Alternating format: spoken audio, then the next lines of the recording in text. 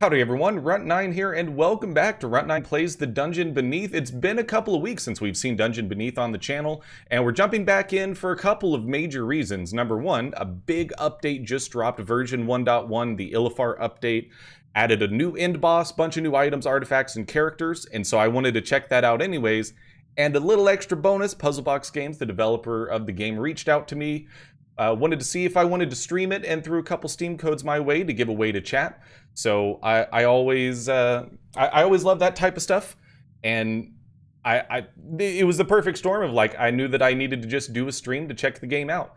So one of the cool things that has been added is there is a refresh button when you start a new game, so you can kind of, you know, try to find something that you really want to play with. We're going to do that a little bit because I want to try to find a new artifact to play around with. So let's just kind of see what we get. We got Jack's Fiddle. Whenever you visit a campfire, gain 2 gold. It seems pretty cool. Haunted by Illifar, King of Demons. So you can actually see the end boss on the start as well. And we will make sure that if we make it to the end boss that it will be Illifar. This is an existing artifact. I do not think that I've seen Iloa yet. Whenever an ally loses shield, give them +3 power. Dang, that's one radio voice you have there. I appreciate that. You know, I've been doing this for about a year now, and I feel like I've definitely gotten better over the past year for sure, but still not necessarily exactly where I want to be.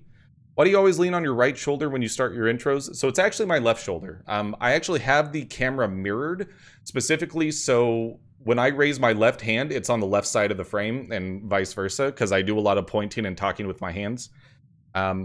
And I don't know, it's just become kind of like a habit. So yeah, I think that this is really cool. Give an ally in this lane +1 power and exhaustible. That seems pretty neat, and I think I've seen this one before. Enemies take +1 damage from poison. So Iloa would be a fun one to try out. Summoned allies can't be exhausted. That's a great one for a summoner build. Got items cost 1 less gold. Battle starts, summon Jack, and Haunted by Illifar. Honestly, this sounds like fun. You know, cheaper items gives us a chance to kind of stack up items a little bit more, give some more refreshes to try to dig for more items. And I'm pretty sure I haven't seen Mariana and Jack before. It may have already been in the game, but it's new to me at least. So we're going to take Mariana and Jack and get started here. It's a 2/6, so not super powerful early on. And we started with an archer. It did turn music on. We'll adjust that as necessary. So, first battle is going to be... Oh, baby! Yo, As Embers Rise, thank you so much for the tier 1 subscription. Much appreciated. Glad you're here. Hopefully you're enjoying the stream, and make sure you follow as well so you can keep up with those updates. But very much appreciated. I think this is the highest subscriber count we've had in... probably about 5 or 6 months at this point. March has been a fantastic month, man. It's been great stuff. Also, I'm pretty sure we never actually listened to the music on stream, and I'm glad that we started doing this because this is absolutely a bop. So this guy we've seen before does some random stuff. All right, so you summon a bird. You just summon a little old bird. I feel like the music's probably a little loud. It sounds good to me, but I'll drop it down to 15% just to make sure that I'm still talking over it. Dovemancer was a great unit. The one run that we did on stream where we got all the way to the final boss with that summoner build was pretty fantastic. Birds aren't real, though. Isn't that a fun meme subreddit? So I'm honestly just gonna keep it like this. In fact,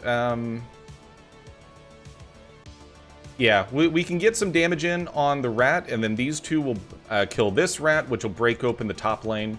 And so if you haven't seen the Dungeon Beneath before, it's a roguelike auto-battler, where it's turn-based in the sense that you have a turn where you can arrange your units, and there is an initiative order based on that unit's speed, which if you hover over a unit, you can see their speed on the right side of their, you know, card, essentially there. And so you've got 3 lanes, and each unit can only attack units directly in front of them in their lane, with the caveat that if a lane is open, you can attack the backline enemy hero. This is our hero, and we lose the run if our hero takes lethal damage. So in this case, if they take 6 damage, we lose the run.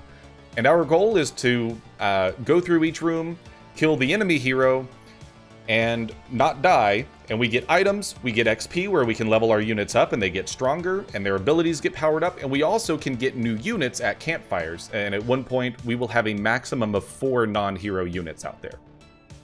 This game made me want to play Into the Breach again, so I did. I never played Into the Breach, I don't think. I don't think I played FTL either, which is probably pretty sad. So the units we started with, and we'll show that here in a second. I'm pretty sure we're going to go to a campfire. So we beat a unit, we get 3 gold. I feel like the sound effects as well are kind of loud. Or maybe I just have my sound up kind of loud right now.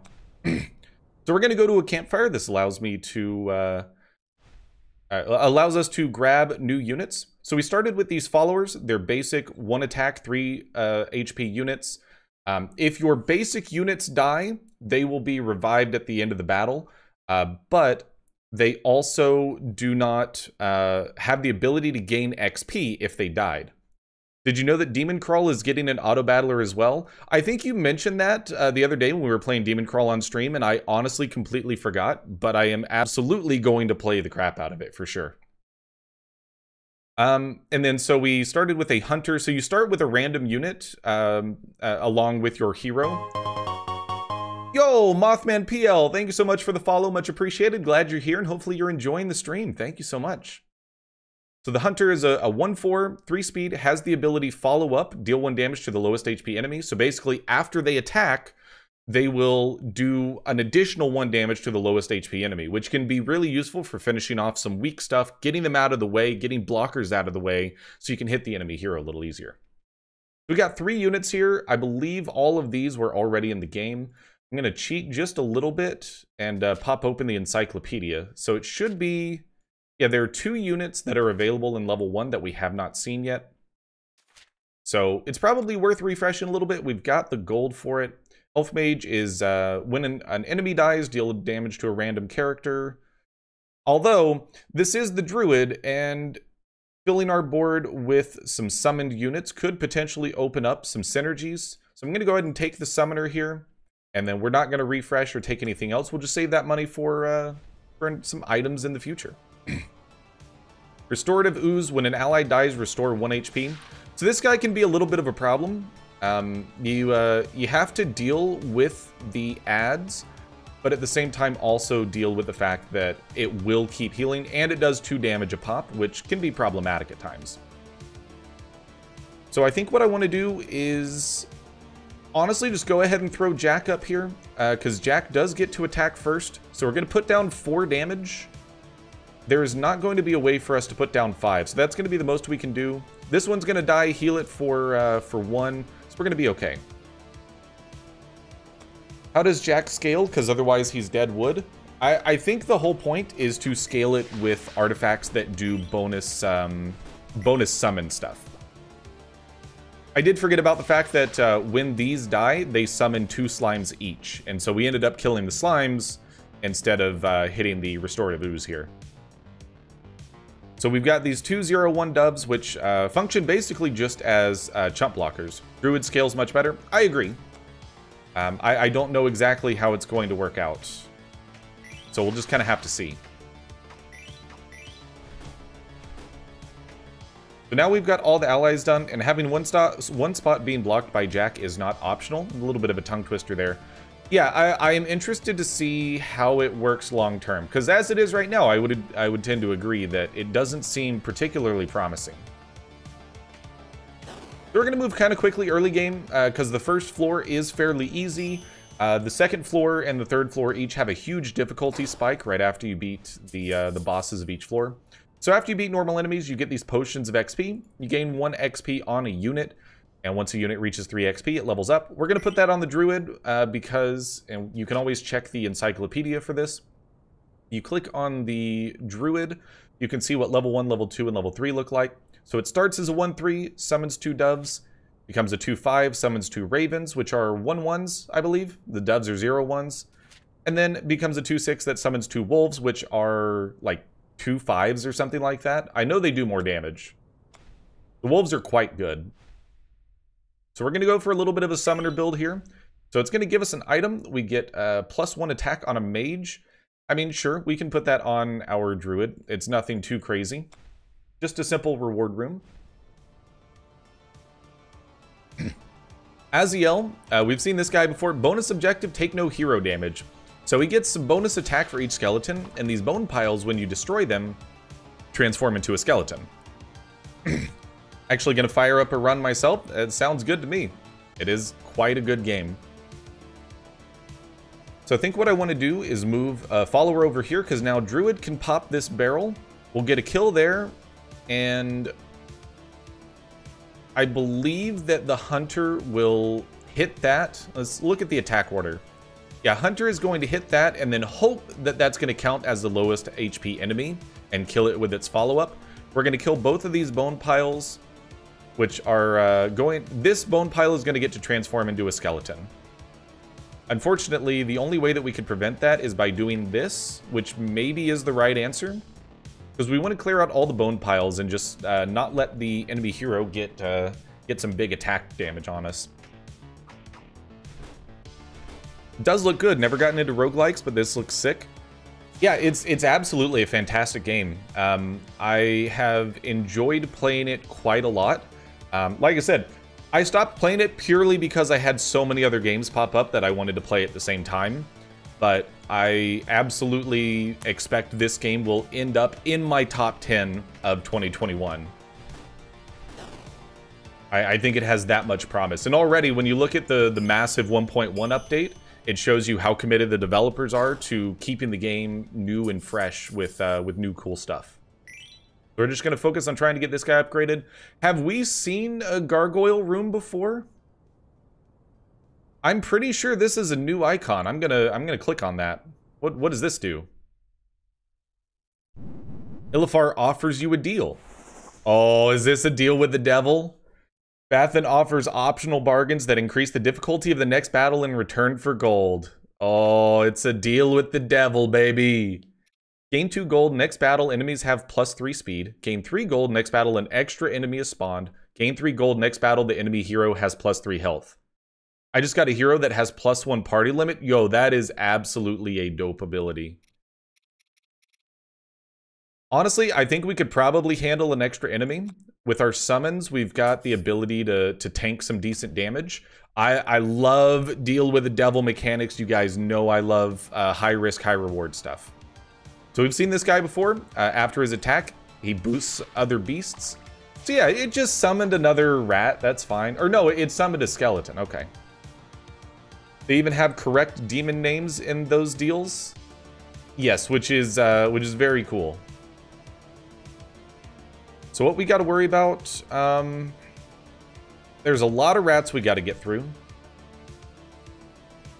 I think it's gonna be best to try to get through this middle pile. And also, so you can have random room effects like this, where characters can't move when placed on webs. So like if we moved Jack to this web, then they would be unable to move. Or actually, they may already be unable to move. So right now, you two are going to kill this rat. You're going to get a hit in on the skeleton, but not kill it. So I think we actually want to do it this way. No. Because unfortunately, that still accomplishes the same thing. Because you're going to do 1 and then 2. So basically, what we want to hope for...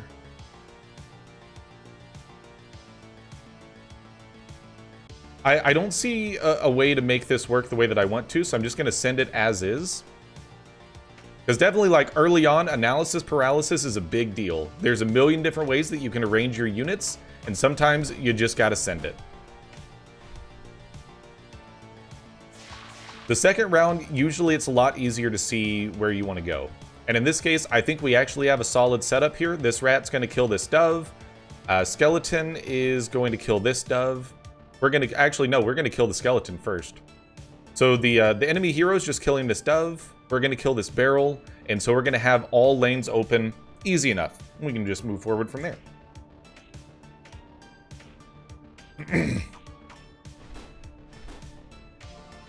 Good damage.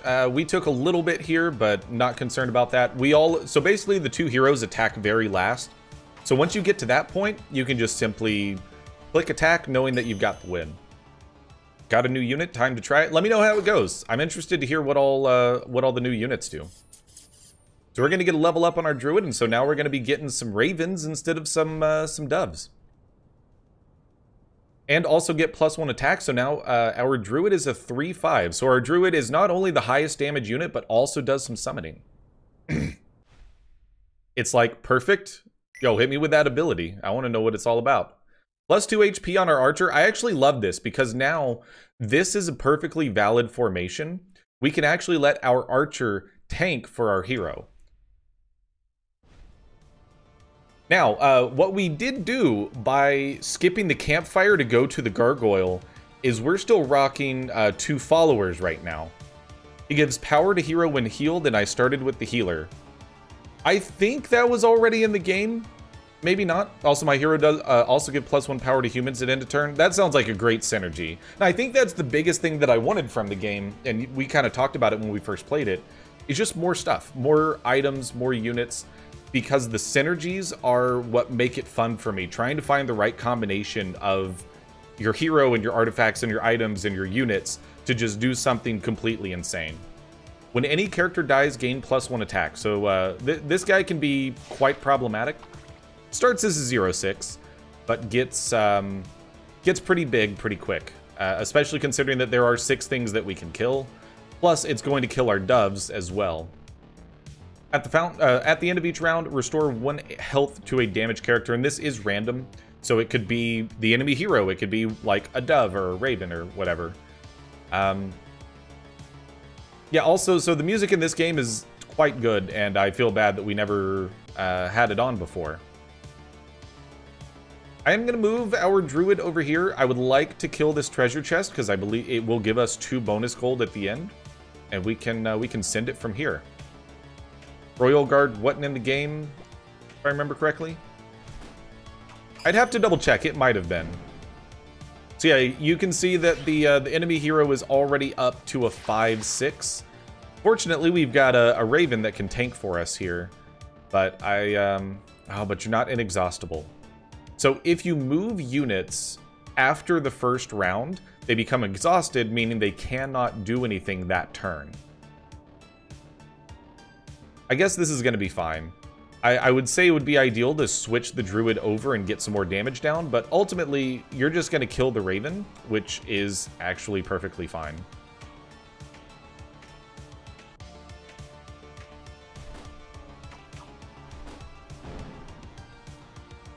Because now, we will be able to attack, get that last 2 HP gone, and be good to go. Easy enough. So we are on 11 of 13, so we should have... yeah, it's going to give us a choice here. We're going to want a campfire for sure. Although item rooms are very important, and we have a truckload of gold, I want to go ahead and get our team filled out so that we can... because I think the items become more important once you have your team filled out, because then you can better understand the synergies that you're going to get. Armor Smith is good. Give some bonus armor. What campfires do again? Campfires give you the chance to add new characters to your party. The party limit is 4, so we have to get rid of these basic followers. Much like in a roguelike deck builder, where you can remove your early starting cards, you can sell these for 1 gold apiece and replace them with characters that have actual abilities. Royal Guard, Channeler, and Javelineer are the new ones in the update, and it's probably 1 per floor, I would venture to guess. Give a random allied mage +1 power. So the enchanter is kind of weak. If I remember correctly, it does bounce up to +2 power. No, not Harrispex, it's enchanter. Level 3, give all allied mages +1 power, becomes a 2/10. So it does get fairly tanky. Let's go ahead and start down that path, and then give me a refresh. We got, when an ally dies, gain +2 power. We really don't want to count on that. And then there we go. There's allied summoned units have +1 attack. I mean, Fey Adept is pretty much exactly what you want. Now, the problem here is, as it sits right now, we have 1 frontline unit and 3 backline units. And that can be not the greatest idea in the world. So we'll poke around a little bit more. There's the Royal Guard. When this hero gains health, your hero gains +1 power. Your hero gains +1 power. Oh. Okay, I misread what you were saying, Adrian. That's quite nice. And then there's the Javelineer. Attacks after gaining armor. There's some fun synergies you can do with that for sure. Unfortunately, we don't have the synergies to make either of these work. So essentially, I would like to try to get Hunter out of here and try to find another synergy for this group. We've got Mage of the Sun, gains double the amount of power. Poisonous, inexhaustible. Honestly, I could see Rogue working just because we already have another Poisonous unit with the Fey Adept. Tanner is alright, gives us some bonus gold, but things are cheaper, so bonus gold doesn't help us as much as it might help other characters. Restore 1 health for each allied lizard folk. Divine Protector, give an allied mage shield. This guy basically exists to take damage and just try to keep the back line alive, which is actually exactly what we want. How does he scale?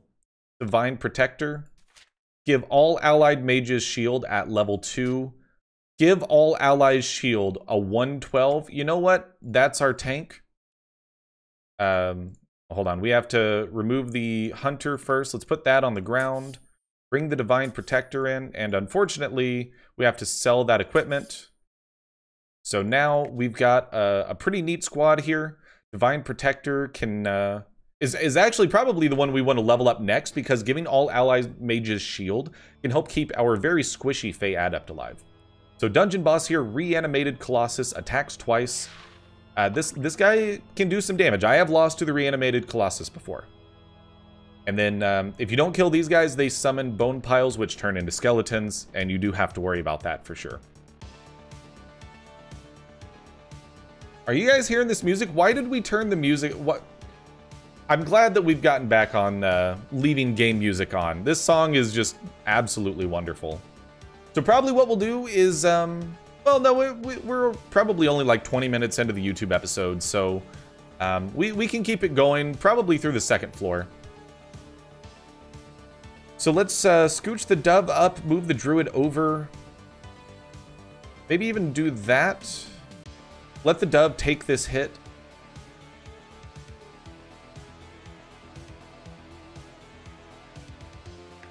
If we do it like this, you'll be poisoned, so you'll die, and then the Divine Protector can just do its job and tank damage. So this way we kill both of the Twin Mancers, and we kill them both before they get to take their turn. That seems good. That way we don't have to worry about bone piles popping up.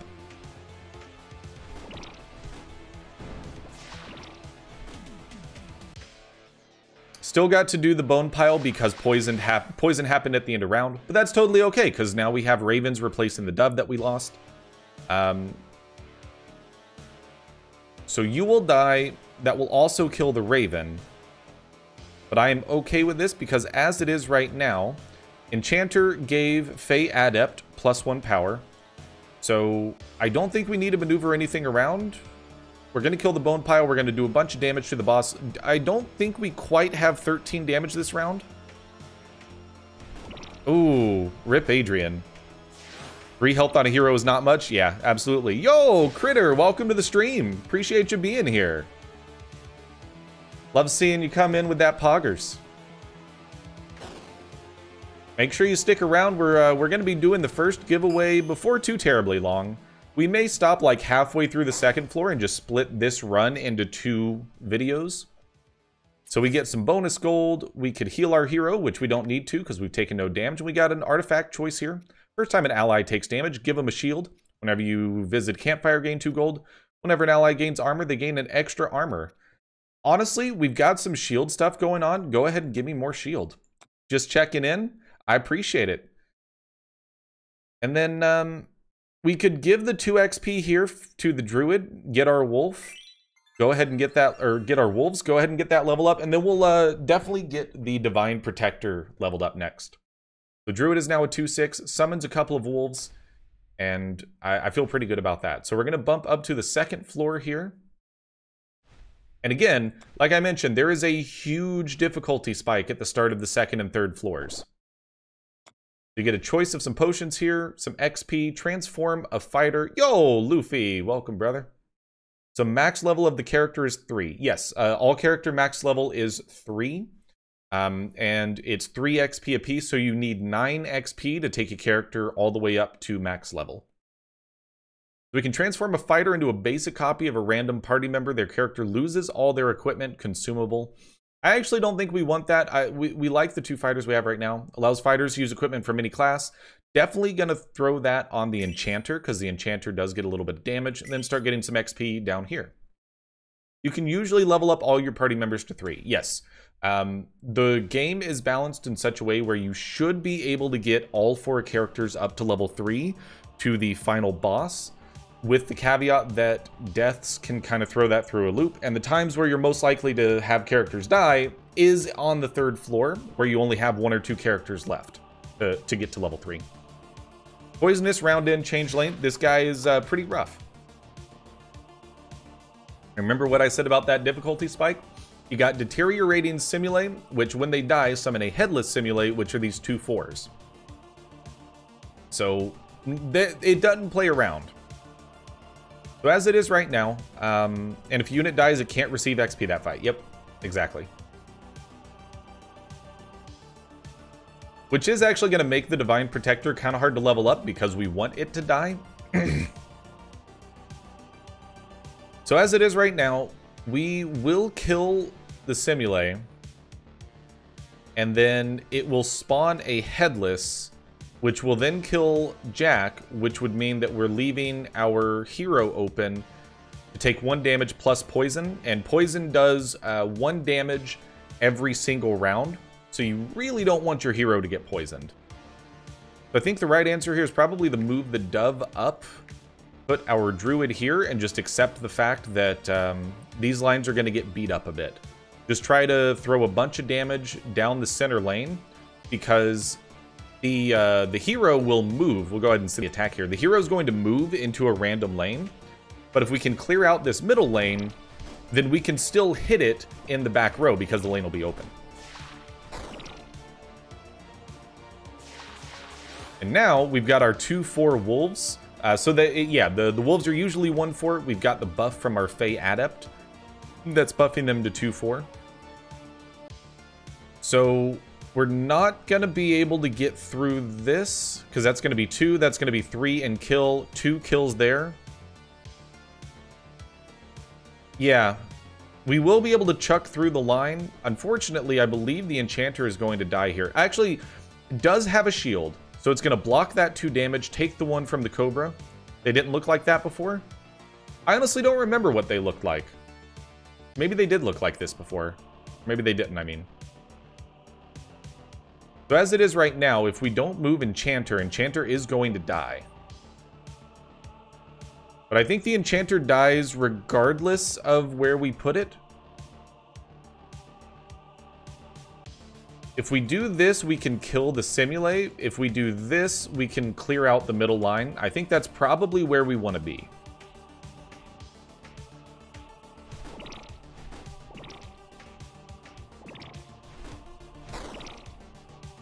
Don't hurt puppies. I generally try to leave the wolves alive. So now we should get an easy kill here. We're going to attack enough times through 2 empty lanes to kill the Cobra. We can move on to the next floor. Manage to squeak through with no deaths, which is what you want to see. Because again, that is very important for making sure that you can level up who you want to level up.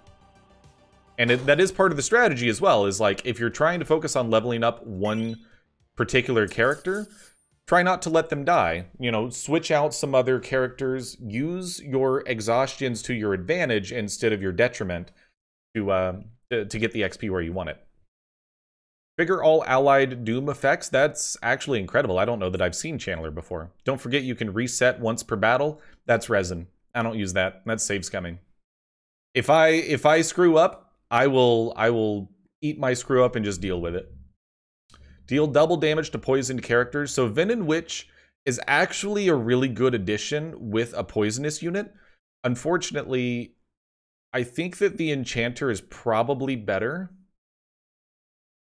So if they die, it's not a permadeath. You just lose out on XP. Yes, so these units do not permadie.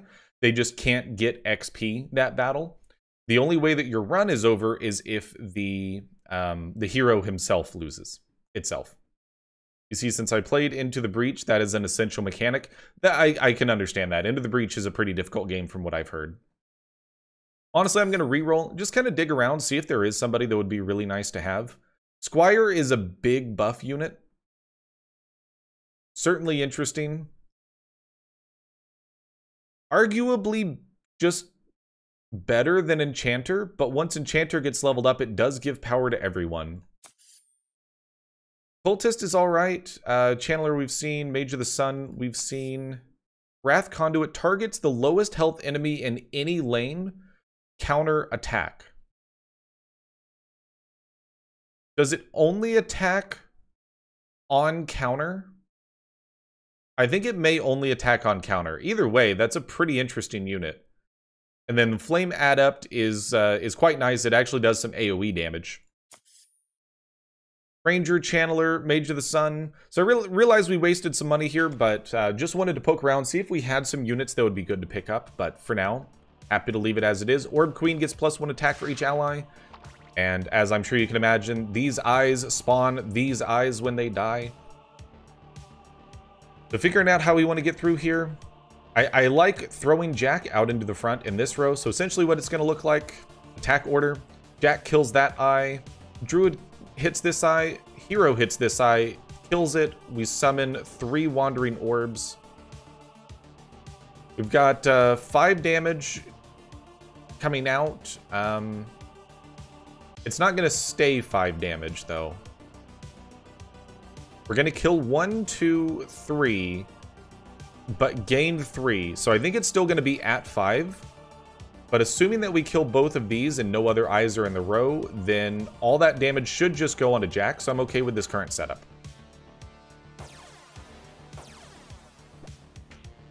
I honestly did forget that the eyes have high speed and they attack random enemies.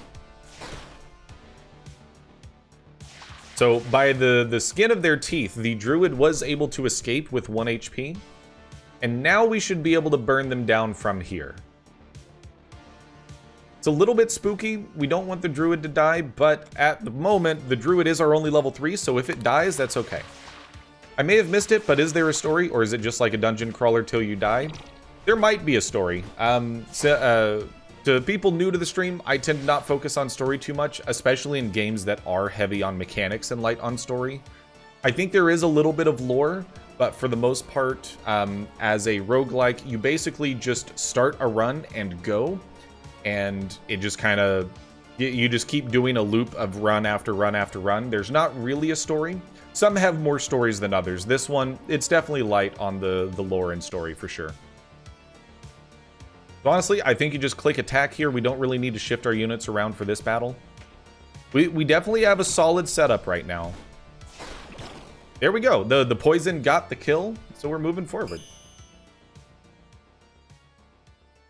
As it is right now, I would definitely say this is a run capable of making it to the final boss. So this is the other new room type that we have not seen yet. Hades has great story, for example, great for roguelike, absolutely. And also just rooted deeply, deeply in Greek mythology, like dripping with lore all around Greek mythology. Give all allied mages shield, so we've got the Divine Protector leveled up. And basically, like, at this point, if the Divine Protector dies, that's fine, because it's going to protect both of these mages for a turn. So we want to see what this room is all about. Hello, friend. Have you brought me an item? Andromalius will transform one piece of equipment, right-click to remove equipment, and then place the equipment in the void. I will absolutely throw an item in here and get something random out. Searing Sign, +3 attack, -3 health. Let's do it! I got an achievement for that. The Wand, acquire a Searing Sign. I love that. Absolutely love that. I will use that room almost every time I see it. That said, we do still only have a single item across all of our characters. Paralyzing attack, which I believe paralyzing just means that it's a stun. They skip their turn. Paralyzing attack. The target is paralyzed and cannot move or attack until the end of their next turn. Yeah. So this is a situation where we would strongly prefer that this hits Jack, but I don't think there's going to be a way to put down enough damage. Because... oh no, it's already headless. For some reason I thought it was a deteriorating. So actually we'll be fine. Because Jack kills the urn, Druid kills the headless, and then the hero just kills Jack. Paralyzed doesn't matter. So that's actually exactly what we want. I keep trying with this 3 health hero. I'm sure you'll make it work eventually. So this is basically the halfway point of the second floor. So I think after this room, we'll go ahead and take a short break to do our first giveaway. So make sure you stick around if you want a chance at getting a copy of the Dungeon Beneath. All right, so you are going to just run right into his shield. And at the moment, Enchanter is dying. Enchanter has to be in the front. So even though this lowers our damage output, I'm going to do this. I am actually dumb. Because now the Enchanter is going to die either way now. Although I guess we are going to kill the Simule. No, we won't because they're exhausted. That was probably the most pointless move I could have possibly done. So hold on, you are a Grey Wolf now? Pardon me? No, Enchanter, I want your corpse here. That's basically what I did. I said, you know what? If you're going to die, you're going to die over here, not over there. Because, you know, that totally makes a difference. We took no hero damage, so we got the bonus gold from this. Gold, and XP onto... probably want to get the Enchanter. Oh, well, they died, unfortunately. I forget how Fey Adept levels up. Fey Adept also only has 2 HP. Okay, you know what? Fey Adept does give +3 attack. I forgot about that. Gargoyle or Campfire, I'm definitely going to go for... what does the Gargoyle do again? It's deal with the devil. I would prefer an item room. So actually, this, like I said, this is where we're going to take a short break. For those of you watching out on YouTube, we will be continuing this run tomorrow. So keep an eye out for that video and make sure you subscribe to see more videos like this in the future. And come check us out live over on twitch.tv/Rut9Plays. That's where we're doing this right now. And for those of you watching live, stick around for a giveaway for our first Steam key for the Dungeon Beneath. But until next time, I'm Rut9, and I'll see you later.